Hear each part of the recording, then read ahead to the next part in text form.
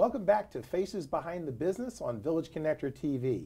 We're continuing our conversation with Nancy De Luca Stempel, the Executive Director of the Learning Community International, on this unique and empowering learning experience that is offered through TLCI. And you're just in time to find out what the parent's role is in this learning experience. So let's get right into it.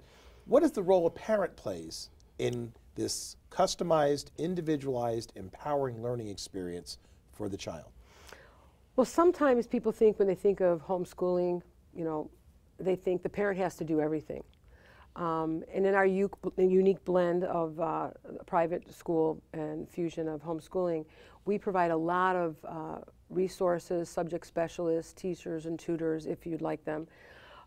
So the parent's role can be in different ways. They could be overseeing the whole program and bringing in different resources and people and subject specialists and making sure all the T's are crossed and I's are dotted.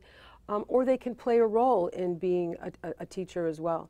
But the main role is, just like if you're going to a private school or a public school, ultimately the parent is responsible for the child's education.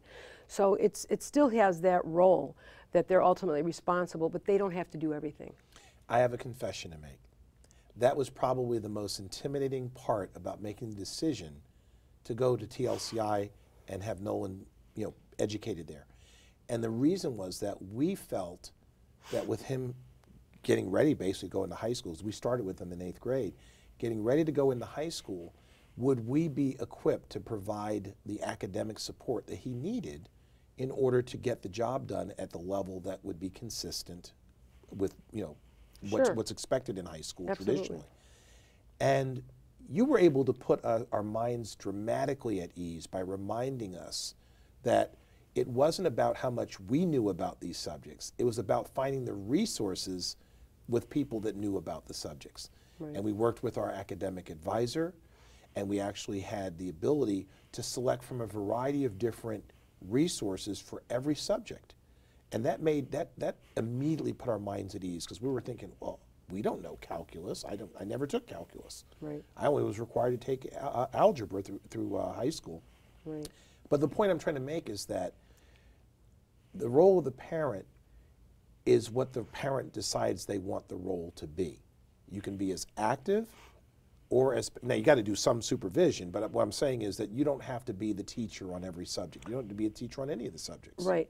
You'll find that at the elementary school level and starting to go into middle school, but at elementary, you're doing a lot of that yourself.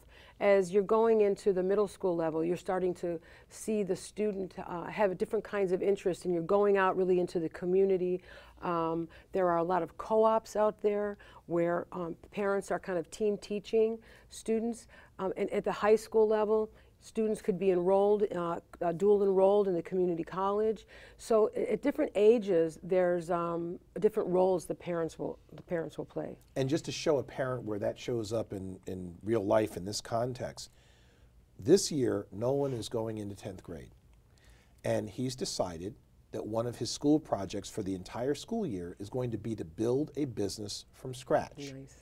Now, up to this point, my wife had been playing the primary role with respect to crafting his curriculum with him and picking the courses with him and helping him to find the things that he wanted to do in the way he wanted to learn them.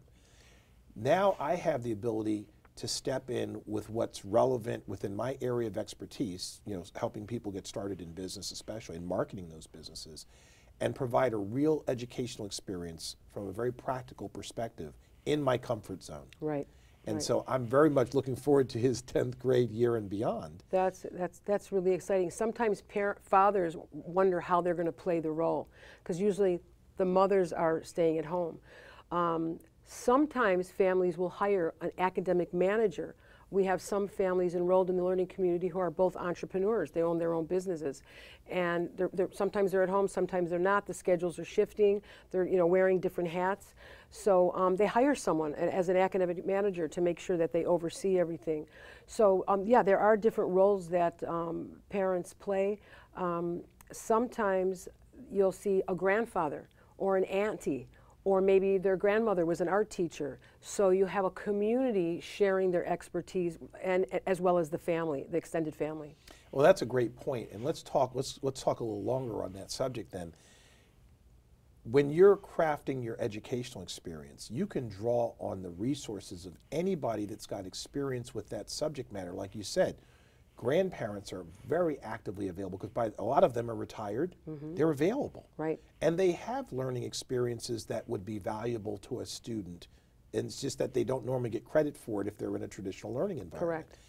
You also have people that have relationships with, for example, I as a father that has experience with legal work, it's not a matter of me being the lawyer. I can make arrangements for one of my colleagues Absolutely. to help my student with a law course. Absolutely. Or a subject matter related to law, contracts, for example. Right. That's going to be part of Nolan's experience. Right. He's going to be entering into agreements. He's going to need to know how to do that. Exactly. And he's not going to want to hear it from his dad. Right. So let me ask the question. You mentioned that obviously you mentioned that a lot of times the traditional household, the father went to work and the mother stayed home, and that has changed dramatically Absolutely. over the years, where we sometimes often have two wage earner households. Right. And so some of the parents out there might be thinking to themselves, well, what if I don't have the time that's necessary to commit to this learning experience? You mentioned academic managers. Is that something that the academic advisor can recommend and help you to put into place? We could, depending, because we're all over the world, so sometimes we can recommend academic managers in the local Maryland, D.C. area, but we have people in other states that have found retired teachers or college students in their graduate program. Maybe they're going towards education or majoring in different kind, maybe even counseling, that take this on. And they do that. They actually, do that academic managing role. And then what we do is we teach them, that academic manager, how to interface with the whole team, so all the T's are crossed and I's are dotted. So we can make referrals locally. It's a little harder to make it extended, although there has been a nanny company that I reached out to in Pennsylvania. And she said, you'd be surprised how many college students graduate, how many college graduates we have that can't find a job in their field, and they come to do nannying, and they actually have teaching, they've majored in teaching, and they would be perfect to be in that kind of situation. So we've done some referrals like that.